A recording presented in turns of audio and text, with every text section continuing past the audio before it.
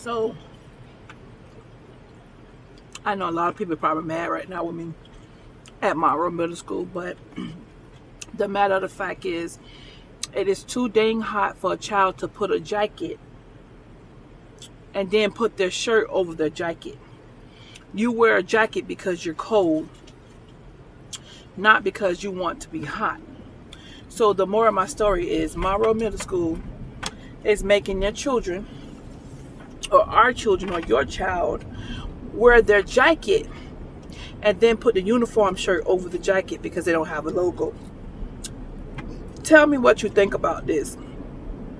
Monroe Middle School in South Temple has a uniform policy per Miss Philhart. That's what Miss Kim, her secretary, said.